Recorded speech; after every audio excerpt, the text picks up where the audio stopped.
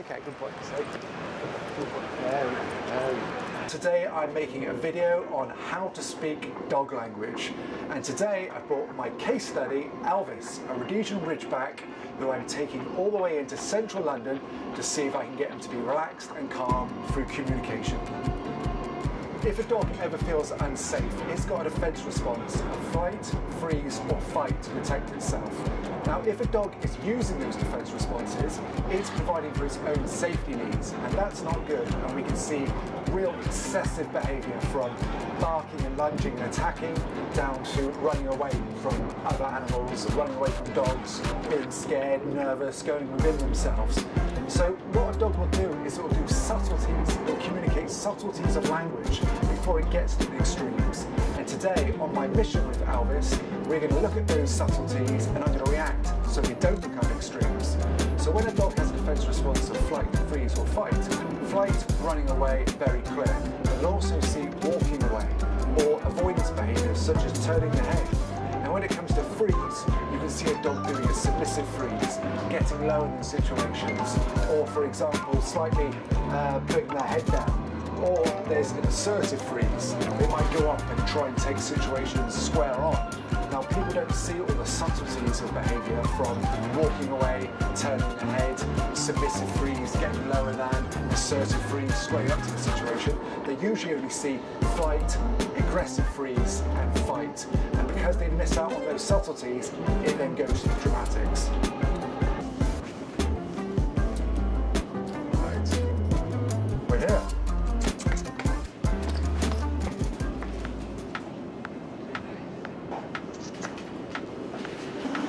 One of the things straight away, as soon as you get off the tube, there's somebody waiting right there. So I swap sides, have him on the side away from each danger, and then he feels protected. Anytime he feels a problem, my body language goes in. I don't know if you just saw that, there's a little shake we just had.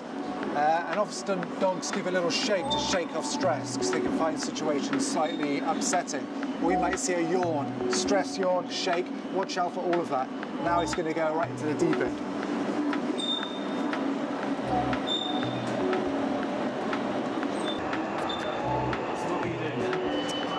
So I'm just making sure, as he's looking around, just to kind of be there in front of him all the time. So if he tries to get in to have a look, I'm just using my leg just ever so slightly to let him know I've got it all covered. So you can communicate with your legs, your arms, your voice, your whole body. The more you use, the better. And if you can get in the habit of using all that, it just adds to the communication. It makes it a bit more clearer.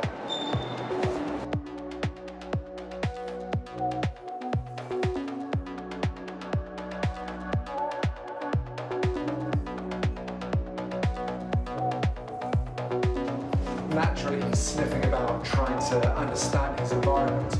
But in London, how's a dog really going to get to grips with an environment? They're going to smell food, such as chicken bones, so much people, so many unfamiliar smells, and that can send them a little bit crazy.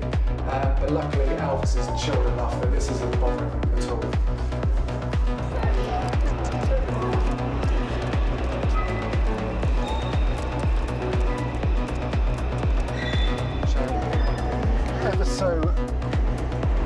Ever so slightly bothered by that scooter, just the tiniest avoidance behaviour, and he actually managed to do that before I picked up on it.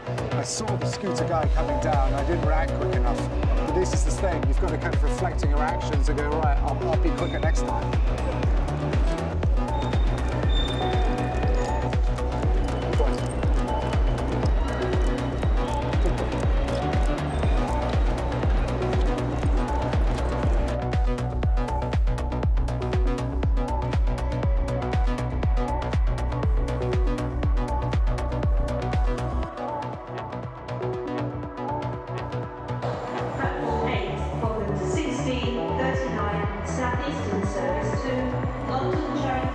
So just a little mini stress yawn there, just to get rid of that little bit of stress. Because it is quite a lot for them to take. He's normally in the countryside where it's all calm, but he's so calm there. Coming here isn't the biggest leap ever, but really we should go from countryside to London. We should do everything in stages. But today's about seeing those reactions, reacting in time, and making sure we don't get any extreme behaviours, which we won't with him. But if you've got a dog with extreme behaviours, don't come to London, worst place you can come. trust. So this is what owning a dog is all about. It's always about assessing the environment, really thinking it through, thinking about their language, thinking about their environment, how they feel in that environment, and how they communicate how they feel in that environment.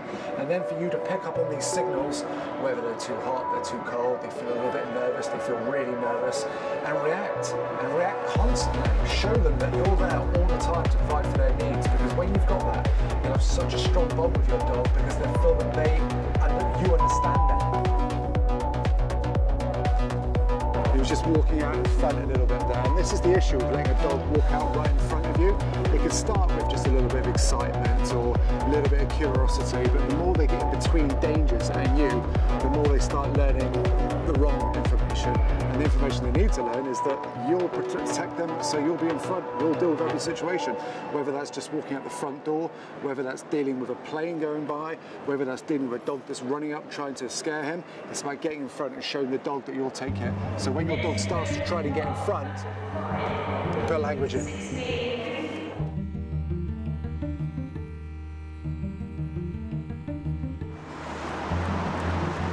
Good boy, come on. Good boy, it's okay, it's okay.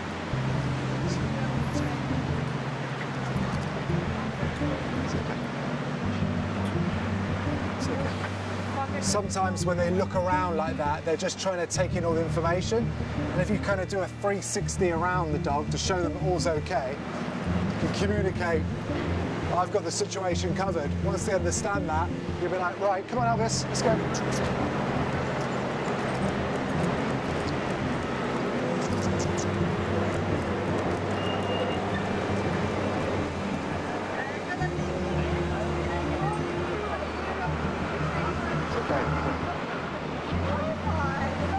Dog over there, big dog.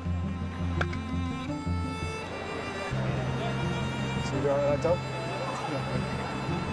There's no chance that one. I think yeah, he might growl at it. Yeah, do. If you want.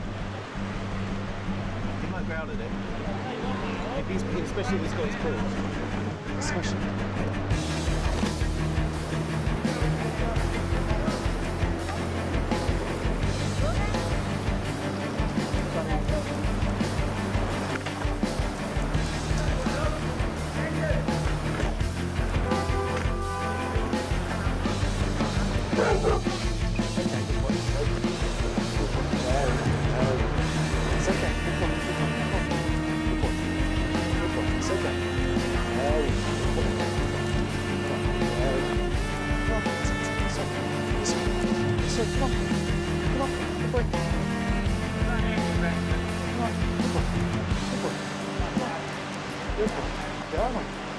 Very good.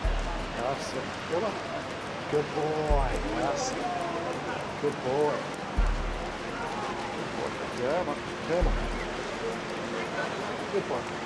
As you can see, he got set off there by the skateboard, and then he saw a dog afterwards, and the skateboard sent his state up. And then when he saw the dog, which is not normally that bothered about dogs, that irritated him a little, and then he carried on looking, thinking, oh, this is a problem. So I had to choose flight, get him out there as quickly as possible. Because I'm not his owner, he's resisting. But I'm still saying, come on, let's get you out of here. If you've got a dog that trusts you, they should just follow. But it involves lots of lessons of getting them out of situations, taking them away, getting in front, choosing flight or freeze, and after a while they'll trust you to provide for their safety needs.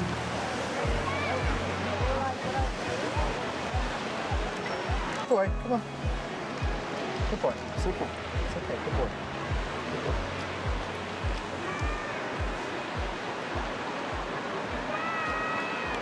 Good boy. There's a dog walking past, it's going to go to my left. You won't see it now. So we're far enough away from this dog for it to be too much of an issue, but now he's just focused himself, so we're saying, now I'll take you away from this. No, no, no. No, no. Come on. Come on, good boy. Create a bit of distance between you and whatever the dog's upset about, and then again, you've shown the dog that you'll protect them by taking them away.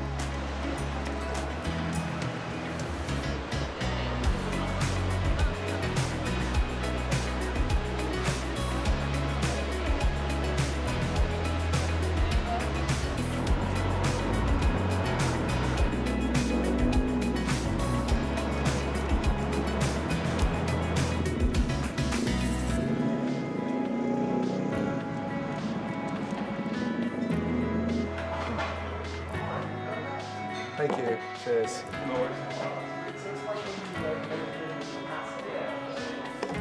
Ah, lovely. It's so nice to be able to come in central London and have a beer with a dog that's pretty well behaved. It usually spends all its time in the country, but it's all about getting strong foundations before you come somewhere a little bit busier. But as you saw, a dog that's already relaxed in earlier areas, put a little bit of language in and take them to the next area won't be too much for a problem.